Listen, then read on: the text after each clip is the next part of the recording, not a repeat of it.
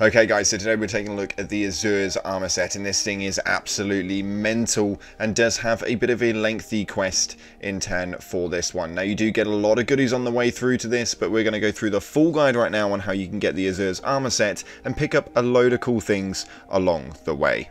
With that being said, let's get on. So we're going to be starting off right here. You guys are going to be able to see on the map that we are going to want to start off at this location at the Waypoint Ruins Cellar. So we're going to head on over there and go and speak to the lady herself. Now she is going to start up a quest line, and that is going to send you to this direction right here. We're going to head up to the academy in the schoolhouse classroom, and this is going to be where you want to start off. So follow the location that we get to and we can dive straight into the next bit. Now this pit right here, you want to drive down to the bottom via the platform. Don't jump off at any given section. It will sort of like fold and drop you. Now once you do eventually get dropped down to the bottom, there is going to be a very strong ad there. You want to avoid him at all costs and head on down to the bottom where you'll find a nice little talisman. Apparently it's quite good, but I'm not a massive fan. Now, once you have got that, you are going to want to get killed by this boss ad right here, and it needs to be via this animation. It can't be via anything else. You have to get swallowed up, but don't worry, you don't die. You get sent through to this location right here at Volcano Manor. You're going to follow the route that we take down to the bottom, and we're going to go from there.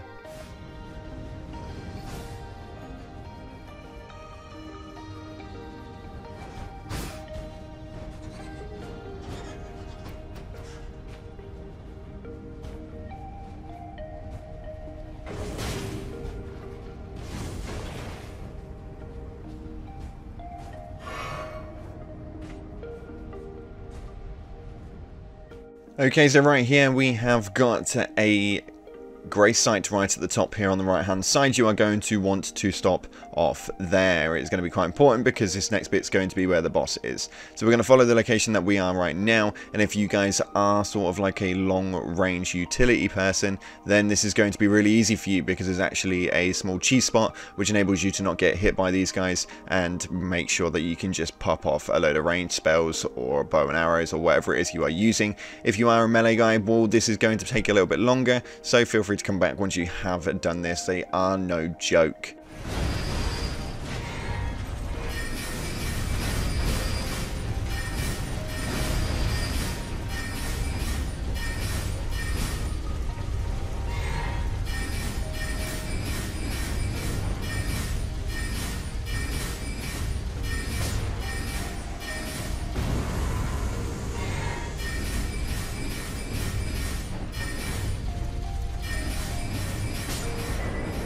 Okay, so you've taken these guys out, and the next step is going to be a grace site, which is going to be just down the cave doorway.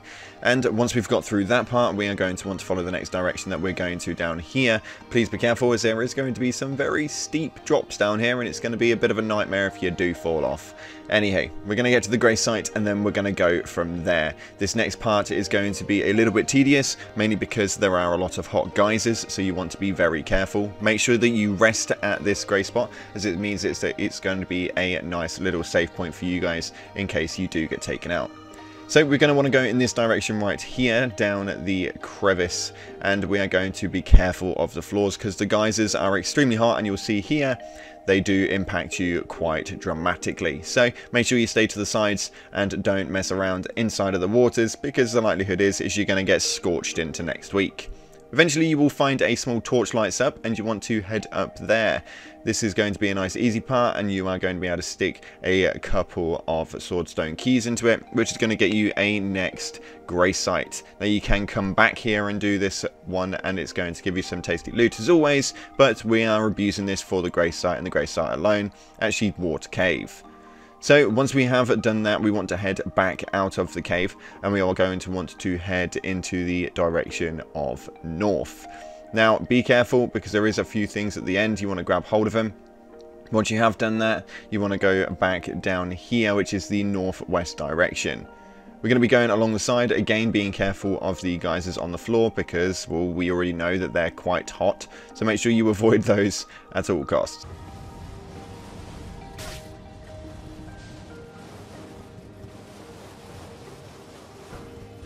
Okay, so once you've done that, you will get to this grey site right here, and this again is going to be a nice place to make sure that you rest up in, just because it's quite a distance from the next place. So we're going to jump up here and head west through all of these campsites. Now please again be careful, the ads are quite strong at this point, so make sure that you are wary as you make your way through. Once we get to the lava, we are going to find that there is a magma worm dragon inside of it. Again, just avoid him and keep following the lava all the way around. And then once you get to the split side, take the left hand side and hug it through the natural pathway. You'll be able to find some gold runes and stuff here, so make sure you pick those up at the graveyard before you move on to your next task. Make your way up through this crevice right here, and we are going to see right at the top, there is going to be the next location.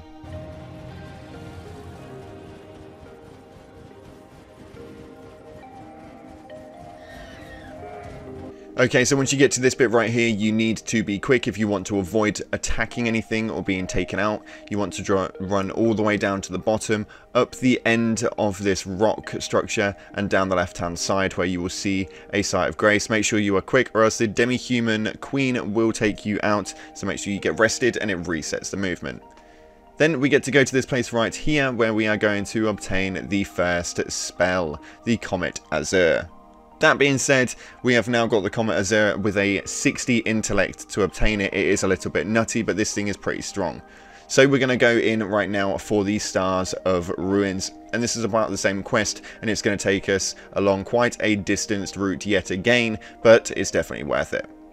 So we're going to want to start off by heading back down to the Waypoint Ruins Cave, and this is going to take us into the next part. Exhaust all of the dialogue options, and once you have done that, she is going to ask if you want to work in the journey together.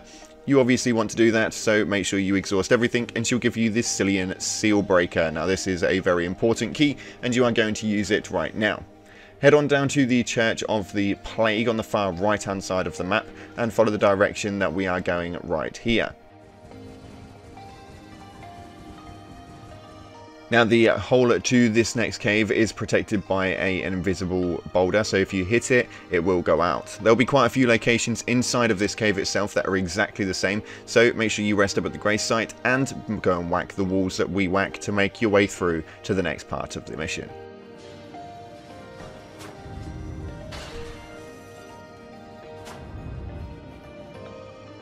Now be careful right here, because you are going to have to scale through the crystals, and you are going to have to jump down quite a large hole. As far as the crystals go, you need to make sure you scale them properly. Now once you have scaled them properly and you've managed to make your way down, there will be a sorcerer at the bottom. All you have to do is take that sorcerer out, and you'll be able to use the key to unlock the doorway. This is quite an easy one, so don't stress too much about it. Just hide behind the rock surface on the left hand side. If you're a ranged character, this is going to be a lot easier, obviously, because these mages can be quite renowned for firing off their magic quite quickly. So once we've done that, you are going to want to go and input your key to take away this blue luminous door, which is really pretty. I hate that we have to get rid of them, but we've used a seal breaker and that's now gone. We're going to make our way through, and we get to this bit right here where we get to talk and obtain something else. Ooh, the loot is bloody amazing. And there it is, the Stars of Ruin. So from this point, we're going to want to head back over to Selene, and we're going to speak to her, and she's going to ask us to go and retrieve a soul that she has hidden in a different body. This is the location we're going to want to head to, is the 4th Church of Marika, and we are going to want to travel our way down the route that I'm taking right now till we get to an underground passage. This is going to be exactly where that hidden soul is, and you can see it directly on the wall. If you have had a bit of a problem with this one, you can go to the Church of Vows and be able to go and attent your sins. Come back if you've already done that. Next up, we can go over to the main carrier manor, and this is going to be a slog through, because you've got to make your way through to here in the manor's lower levels, work your way across the bridges and up towards the manor upper level, and from there you can very easily make your way over to the royal grounds. Now this is where it's going to get a little bit difficult, because you are actually going to face the almighty Royal Knight Loretta, and it's going to be a bit of a nightmare because she's a bit of a pain. But after you have done that, you can go over to Ranni's Rise and make your way over to this next location. Once you have got to here, you want to go out of the doorway past the dragon on the left hand side, and you are going to find some ruins. In the floor there is going to be an invisible flooring, which for some of you, if you jump up and down on, if you are weighing enough I guess, it will just open up. Now for me it did not work. I actually had to swipe my sword on the floor. No matter how much I jumped, it did nothing. It'll open up the bottom part right here, and it will take you through to another room with another hidden wall directly in front of you, where Selene will be waiting to talk to you. Make sure you have a conversation with her and exhaust all of the dialogue options, and then it's going to send you down to the bottom right. Now you do have to have defeated Radahn for this, and you want to head on over to the main church, where Jaren will generally reside, although for me he was not there. So if this has happened to you, the doors are open and he's not sat on the chair just there, then you want to head on over straight to the next location, which is back where the original soul was, and he will be waiting with the body, and you want to again exhaust all of the dialogue options. This bit right here is going to take you on to a decision making time, and this is going to be over at the main academy, where you do have to have the Rhea Lucaria main mission done. So make sure you've got the Rhea mission done, and when you go outside you're going to have a red and a gold platform. We need to pick the gold platform for the case of this quest line, and we are going to take out Jaren the Blood Finger. By doing that, you actually obtain Jaren's main outfit, which looks pretty damn cool if I do say so. It looks pretty clever, although relatively useless to a degree. Head on back to the middle and speak to Selene, and she will give you, after you have exhausted all of the dialogue options, she will give you a awesome looking weapon. Now this is just a added bonus, and we're getting right close to the end of this now, but you will see right here we obtain the Glintstone Chris, and this is quite a nice little weapon to obtain if you haven't seen it before. Next up, we want to head back over to where Azur was standing, and where he was will be where the armor set is. And that be that, guys. You've got the Azur's Glintstone Armor Set. And this is a OP armor set. If I do think this is going to be something you can really hit a heavy ass build on, it's definitely going to be pretty damn crazy. But it's really that simple. It is quite a long quest line, although once you have got around to some of the terms of it, it is pretty damn easy to do with very little boss attacks. And that's it. Hopefully you guys have enjoyed this video. If you have, slap the like button and subscribe, post notifications turned on, and enjoy your new Azur's robe set. It looks pretty damn cool, and probably one of the coolest armor sets that I've seen to date. But anywho, thanks again for watching, appreciate your faces, and I'll see you in the clouds.